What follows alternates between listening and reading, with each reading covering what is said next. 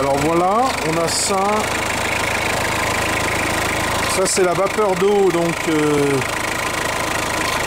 d'huile et d'eau qui remonte par là. C'est sur un diesel. It's a diesel. And the vapor of oil on the engine come back here to be mixed with in the hose of air. So you can see the vapor because the oil is mixed with water. It's coming here, and now we can plug it. We plug it here. We plug it here, and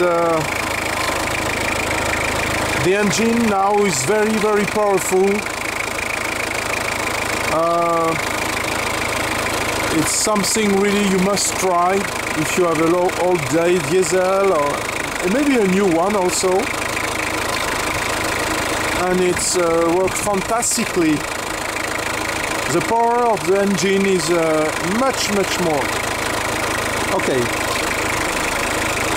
I say goodbye to everybody. Have a nice time.